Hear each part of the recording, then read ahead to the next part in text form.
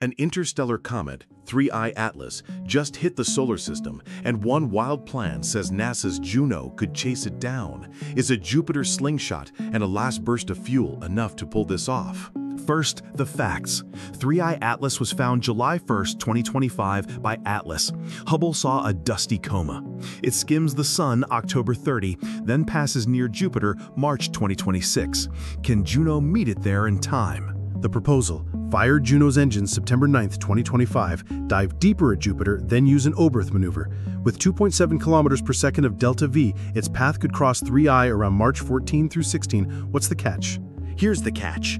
Juno's old, low on fuel, and its engine has history. A big burn risks the mission and IO science. And nothing's approved. This is only a study.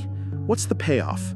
A flyby would be historic. First close look at an interstellar comet. Juno's IR-UV microwave particles magnetometer and camera could sample ices, dust, fields, and plasma. Even without Juno, others may watch. JUICE and Psyche pass within 0.3–0.4 AUs. Mars orbiters might catch it near October, but a near pass beats telescopes. What makes timing so brutal?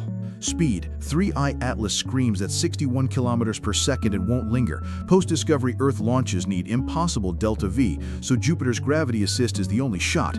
Is NASA likely to say yes? Bottom line, if approved and the burn works, Juno could skim 3I's path in March 2026, our best shot to sample chemistry from another star. If not, this visitor vanishes into deep space.